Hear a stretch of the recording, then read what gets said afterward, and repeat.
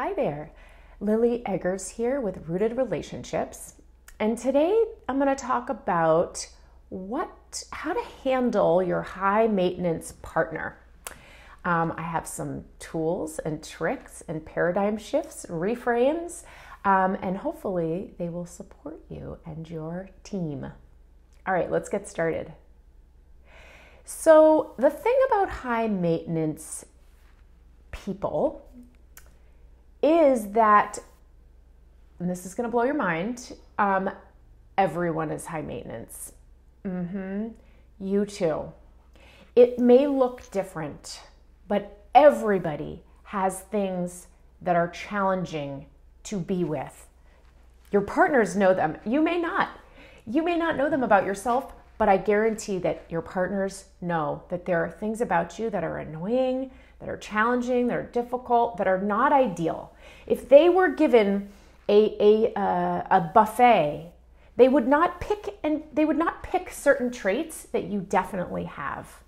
So, first of all, the first key is understanding that you have stuff too, and that your partner is figuring out how to work with your various non-ideal characteristics, and it's your job to figure out how to work with your partners.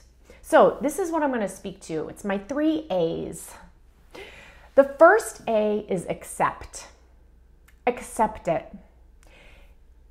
You can spend your time freaking out, worrying, looping around how you wish this was different, you want it to go away, or you can accept it.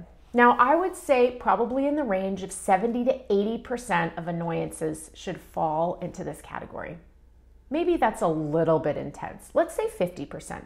50% should be accepted because it's part of the deal. Dan Savage, who is a wonderful relationship and sex advice columnist, he calls it the price of admission. It's what you pay to be in relationship with this wonderful person. You get a lot of good stuff, and there's a give and take. There's a quid pro quo here. You got to pay for it. You learn to accept them so that you don't suffer and so that it doesn't get in the way of the positive, nourishing aspects of your relationship. So number 1, accept. Number 2 is adapt.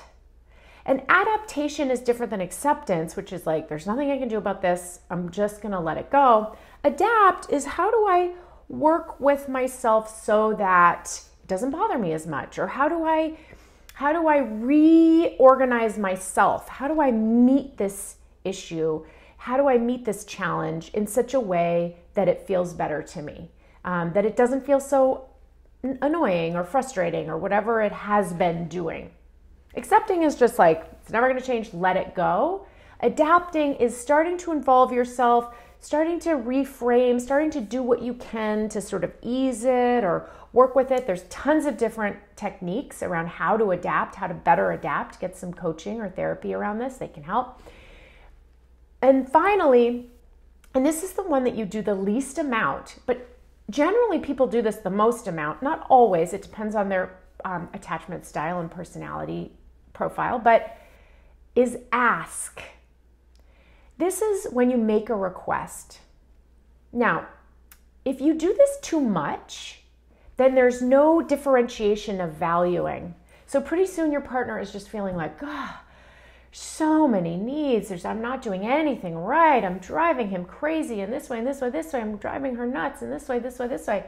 And it's exhausting, and pretty soon they tend to get overwhelmed and withdraw and then give in because it's too many. So you have to be extremely selective. What is the most important issue here? And how can I bring this? Because I've done all this other work, figuring out how to accept and adapt to things, but this one I really need to ask about. This one I have a request. I need to name it. I need to share how it impacts me. And I really am going to bring this as I've already tried to accept it. I've tried to adapt to it. And now I need your help.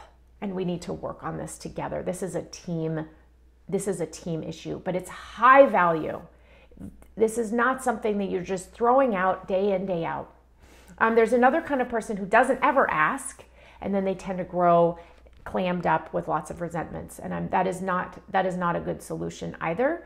it is very important that you track, and I have a whole other video on resentment clearing, but you track what is building and growing inside of you so that it doesn't build up and create disconnection and scar tissue, basically, in your relationship. All right, please feel free to comment. Please feel free to DM me with any questions. And I look forward to seeing you back on here. Sign up for my channel. All right, thanks everybody. Take care.